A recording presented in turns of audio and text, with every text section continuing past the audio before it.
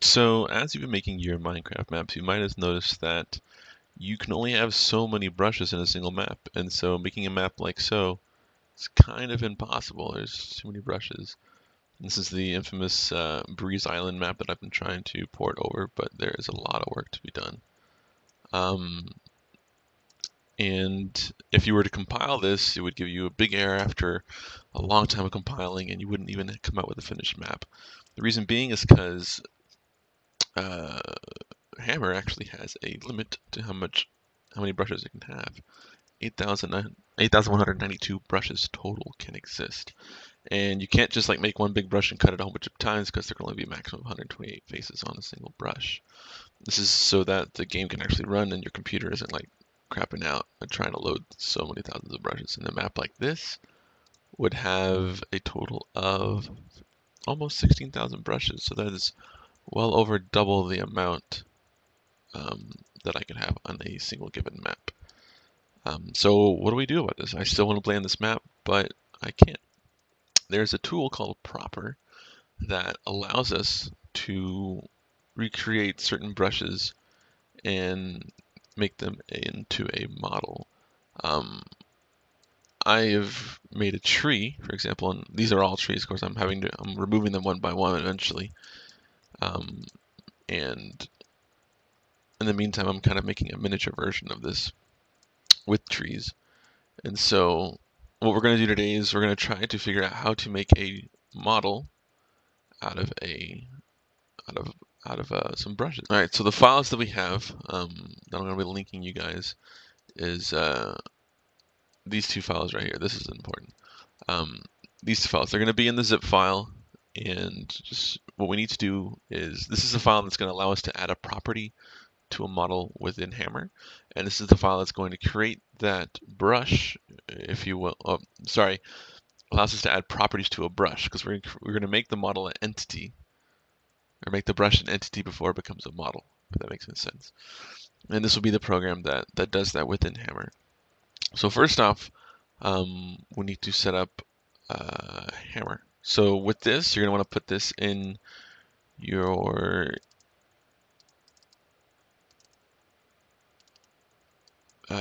source SDK directory.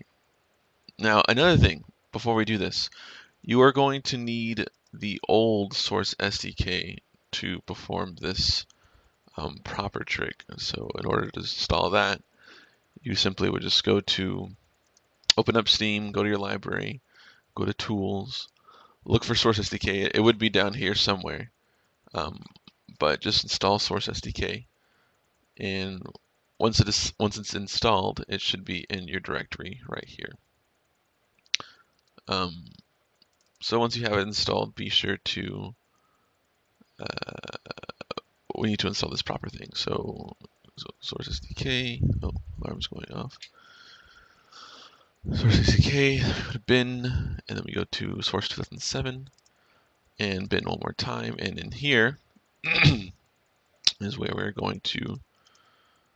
dragging these two into here. Boop. Drop them there. They'll be there, so we're going to leave them here.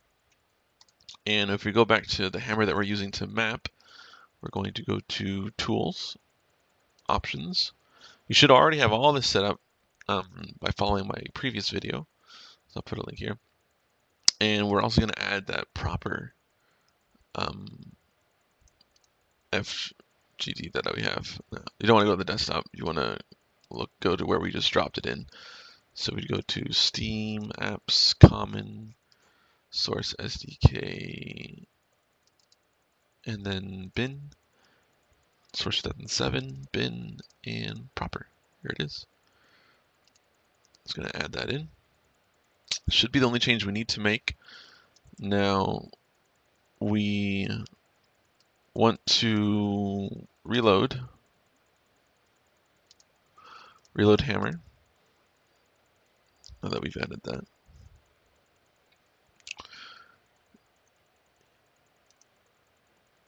And what you want to do now is find out what model you want to pull out. Now, in this example, I'm just going to be doing it with a tree, but technically this technique has infinite possibilities. If you look at that map, that what was it, TTT Sky Island or something like that, their entire islands were made of models. So potentially what I could do is I could make this whole section right here a model. I could make the bottom of this a model. I can make the bottom of this all a model. The thing that you have to worry about is that you don't want people really walking too much on models. I mean, you can, but it's not really great for optimization purposes. You're gonna be making these models like static and everything. You don't want them to move at all.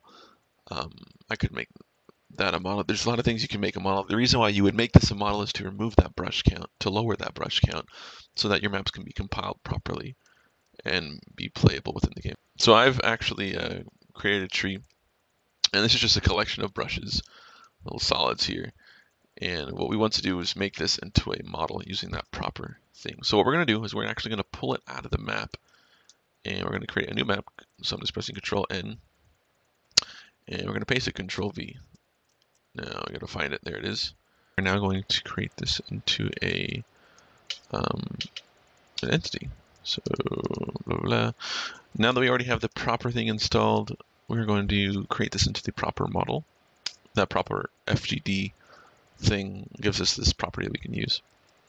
We're going to apply that. We want to name this, well, this is going to be a Minecraft model, so within the models folder, we'll just call this Minecraft whatever. And then this is going to be brushes that we've created and tree tall. You can name this whatever. This is just how you want it to be organized within your models folder. And for sake of ease, we're going to copy and paste that. Oh goodness, what have I done? Paste that. Oh, come up. What am I doing? Just calm down. Just calm down. We got this. There. Okay. So we have the model name. Model name will end up being tree tall, and the material path for it, so that it knows where to get the materials. The scale, I just want this to be 100% the size that it is. You can make it smaller if you want to for skyboxes. You can do whatever you want. It doesn't really matter, honestly. The surface property, this is important. What do you want the surface to be? If this is a TNT box, you probably want it to be wood. If this is a tree, wood. But I'm going to choose grass because the purpose of this tree is not for them to, I mean, this puts the model effects, so impact sounds, like if they're walking on it. I want them to have, because they're not going to be walking on the tree bark, they'll be walking on the leaves most likely, because they jump on top of the tree. And so I want that to have that grassy sound. Now, if they shoot the tree itself, it might have that grassy impact. Oh, well, I don't really care. I'm just going to, this is mostly just for what I'm using on the map, so I'm just going to put it as grass. Fixed mesh, don't have to touch that. Mass, since I'm going to have this be a static model, I don't need to touch the mass of it. If I was making this a TNT block or something and I wanted it to be a model just for sake of ease, I could probably add it. Now this is done in kilograms, remember that, so I don't know how many kilograms a TNT brick would weigh. But like you can try it out with 10 or 5 or whatever you want to do. I don't know. This it's going to create a folder, and I don't really know what the QC or SMD files do. You don't really have to deal with that. You can just delete it afterwards. I never really use it. And everything else you can kind of leave the same. We're going to press apply. Now, what we also need to do is that once we create this model, if we're making it solid, it needs to have some sort of hitbox so that players can jump on each one of these little things. Otherwise, it's just going to be one big square, or it won't even have a hitbox at all. So to create the hitbox, we're going to copy the entire thing, paste it, and we need to apply a certain texture. We need to apply this texture called player clip. Apply. So the entire thing has that texture. Now we also need to make sure that this is not a propper model entity. We need to make this just a regular old funk brush. Leave it like that. Now we do want these two models to overlap exactly. So make sure when you copy and paste something, it might not be attached to the grid perfectly. So just go ahead and select the whole tree and move it around just a little bit. That way it realigns itself to the grid, and then we're gonna put it right on top of that. Make sure you're both vertically and horizontally aligned. So it should be an exact casing like a glove. All right, so we are finished in the new source. So we can now save this map, and you can put it wherever. I'm just gonna put it on my desktop as tree tall test. And so we're finished there. So we can go ahead and just minimize that. Now with this old source SDK, we need to actually create a mod. This is gonna be really strange because this is gonna use some tricks from a person named God UK. He discovered a little workaround with propper, as it doesn't really work with the new source SDK. So we need to open up source SDK. Boop boop. It'll open this up. We need to create a mod. We need to create a halfway to single player mod. Now with this, it doesn't really matter. I'm just gonna delete my previous one that I had up. Yes. And as far as the directory, you can choose whatever you want. This has no, whatever. Let's do.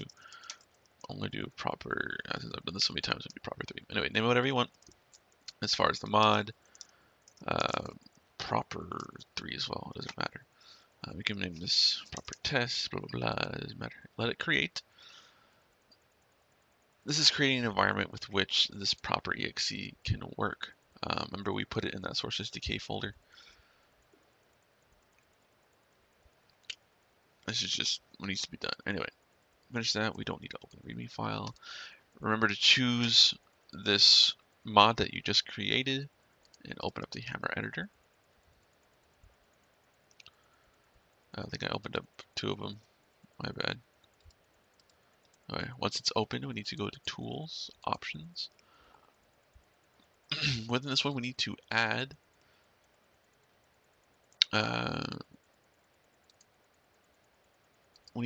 that propper FGD file, remember.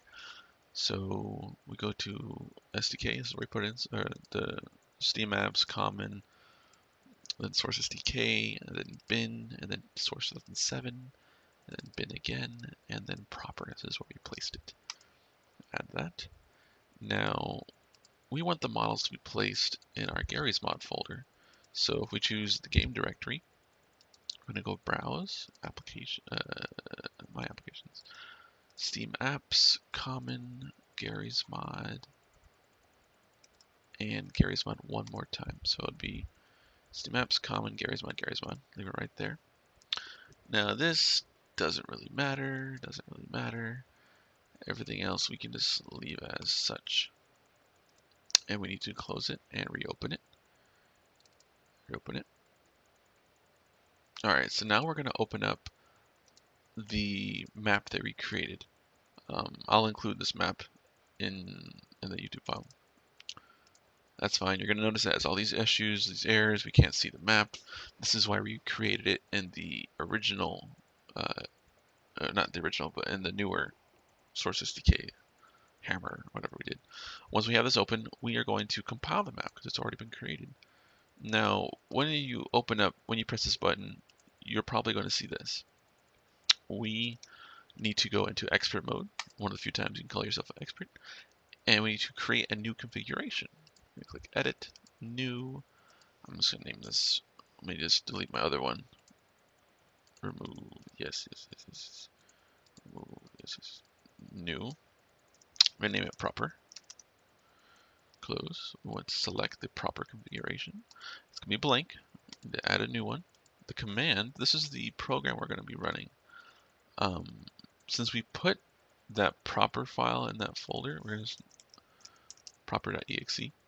And the parameters, once again, this is coming from this guy. Thank you. We're going to put these parameters right here. I'll put these in the YouTube thing. as a parameter. We are finished here. Make sure we have the check mark right there so that it actually runs this when we compile it. And press go. Now it's going to do all this little magic.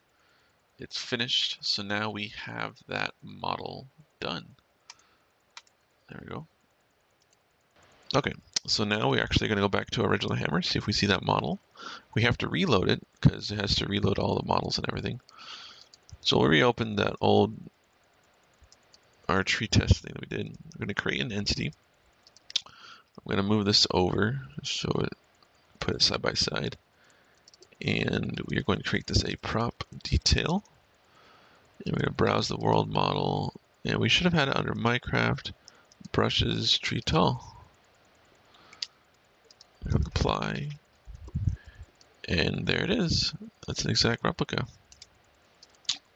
Looks just the same, but one is a collection of brushes and one is a model entirely. So with this, hopefully you can decrease the amount of the brush count, if you will. I mean, this one tree itself is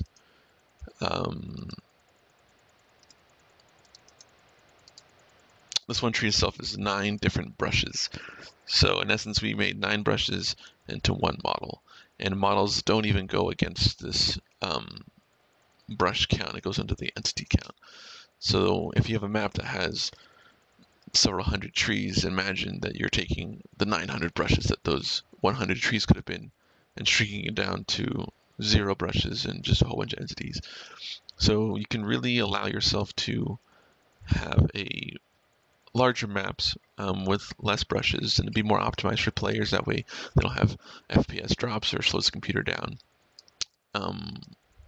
There's lots of tricks you can do with this. That Sky Island, that TTT Sky Island, for example, map, they did it by making the entire islands models. If you actually look at the map that they have created, I think I have it here.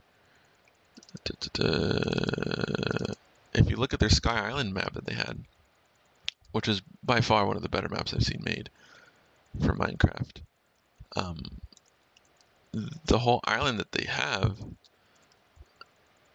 how can I show this more effectively?